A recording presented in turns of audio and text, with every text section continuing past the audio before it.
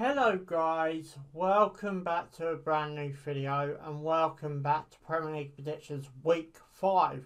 At week 5 already. I can't quite believe it, how quick the season's coming and going. But anyway, a lot of predictions to talk about. Maybe a few bits to talk about in the previous weekend. But anyway, let's get straight down to this. So guys, you know what to do. Give it a big fat thumbs up if you enjoy it. Subscribe for more. Thanks for watching and let's go. So the first game is Newcastle versus Leeds United. I might mispronounce that, slightly sorry if I have. But anyway, Newcastle playing Leeds at St James's Park could be an interesting game. Friday night as well, so you know, I'm guessing Leeds will take a few fans up. Maybe I don't know, a few fans up there, or a few thousand. But playing Newcastle at St James's Park, this is an interesting one. I'm going to go for a draw, I think. And I'm going to go for a 1-1 scoreline for that one. My next one is Wolves versus Brentford. Wolves versus Brentford. Now, I know Brentford lost the previous week with, I think it's about 90th minute goal by Brighton. And a very, how happy I am over that. I've seen the goal and it's a great goal by Trossard. Wolverhampton, they're struggling this season, they really are. I didn't think they'll struggle as badly as what they have been. I know, I think they got 3 points if our memory is correct. If I'm wrong, then I do apologise, but, I'm trying to guess and you know where I'm coming from. It's going to be a real interesting game. Wolves versus Brentford. Now, Brentford are strong as well. I ain't going to underestimate Brentford under any circumstances whatsoever. Molyneux, it's a tough place to go. I'm going to go for another draw.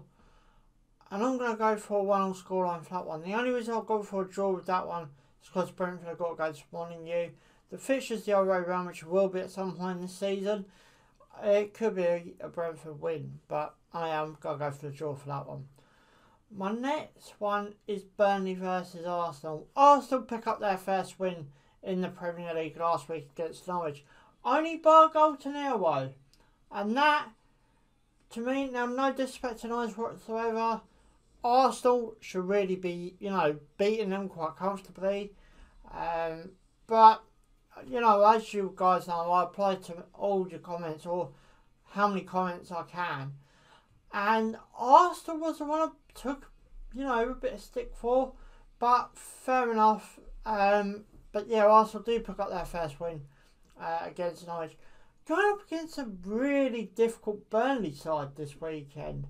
Now, Burnley, I think, have only got a point this season as it stands. This game could be really interesting.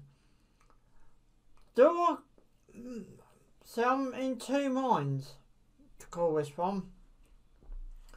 I'm going to go for an Arsenal win, just about. And I'm going to go for a very hard, very difficult 2-1 Arsenal win.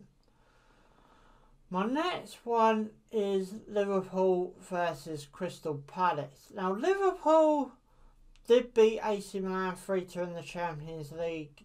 As I'm recording this, it'll be yesterday. If you're not watching this, that's being uploaded, then it'll be on Wednesday. Liverpool, I think they won their last league game as well. Crystal Palace, I can't quite remember who they played or how they got on. But does it really change my mind on the result at Anfield? Probably not. So I'm going to go for Liverpool. Seems to be getting back into our old ways. I'm going to go for a comfortable 3-0 win for that one. My next one is Manchester City versus Southampton. Manchester City, can't quite remember how they got on in the last game. I can't remember how I think they drew in the Champions League. I as I said, I can't quite remember. But anyway, does it really change my mind on the prediction of this game? No, it don't. Not really. I'm going to go for a comfortable, and let's not forget, a struggling Southampton as well. I know they do this most of the time at the start of the season, but I always do manage to survive. But going up against a Manchester City side, as I said, it don't really change my mind on the result. I'm going to go for a comfortable 4-0 Manchester City win. Sorry, Southampton fans. My next one, now this is going to be an interesting game. Norwich versus Watford. Actually, let's start with Norwich. Norwich has still yet to get any points on the board in the Premier League. The only team still in the Premier League not to have no points on the board. It's going to be a really interesting game, as I've just said. Watford, on the other hand, Watford were my dark horses a few years ago. I don't think they're quite up to that standard of being my dark horses again. Not yet, anyway. But Norwich still without any points. Watford are going to want to go in there and get in the 3 points. Sorry, Norwich fans, I don't want to be, disrespectful to you, but Norwich is one of these teams, a bit like Arsenal at the minute, where everyone could go to these places and think they could get 3 points. So I'm going to go for a Watford win, and I'm going to go for a 2-1 Watford win. My next one is Aston Villa versus Everton. Now, Everton did win their previous fixture against Burnley, I just remembered. But Everton did go one goal down in that. So, with Everton going 1 goal down in that game, and then coming back 3-1 by a cracking Townsend goal, I did watch that game, and fair play for Everton for coming back into that. Going up against a struggling Villa side, I still think Villa are really struggling without the likes of Jack Grealish being in that squad. So I'm going to go for an Everton win. And I'm going to go for a 2-0 Everton win. My next one is Brighton and Albion versus Leicester. Now, as I've already said, Brighton did beat Brentford in the previous weekend. But going up against Leicester, different kettle of fish who did lose. I can't remember who Leicester lost to. Did they lose or was it a draw? Put it down in the comments below. But it's going to be a really interesting game for both of these sides. Brighton are currently in the top 5, I think it is. Top 5, top 6. Great place for Brighton fans. Great place for Brighton overall. As I said, going up against a bit of different kettle of fish. I'm going to go for a Leicester draw. A draw. Brighton draw. Brighton Leicester, don't really matter which way I said it.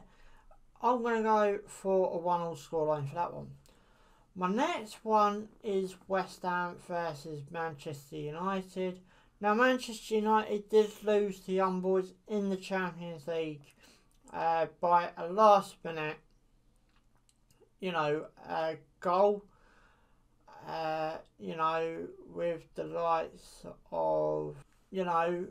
of losing to Young Boys. They go on to get back to winning ways this weekend. Going at the London Stadium though against West Ham, and cannot really see anything there. I reckon Man United will struggle, but I do reckon Man United might just walk away with a win. And I'm going to go for a 2-1 scoreline for that one. My last one for this weekend is Spurs versus Chelsea. Spurs against Chelsea. This is going to be an interesting game over, what can happen. But Chelsea do look like a different kettle of fish over the, over this season so far. It's going to be a really interesting game. Whether, Spurs can pull something out of the hat, I don't think it will quite happen. So I'm going to go for a 2-1 Chelsea win. But anyway, guys, before I end this video, I want Harvey Elliott to get well very soon. But anyway, guys, so I'm going to bring this video to an end now. I just wanted to wish my, best wishes to Harvey Elliott, who did pick up an injury during the last week's game at Leeds United. But anyway, guys, as I said, I'm going to bring this video to an end. So, guys, you know what to do. Give us a big fat thumbs up if you enjoy it. Subscribe for more. Thanks for watching. Ciao for now.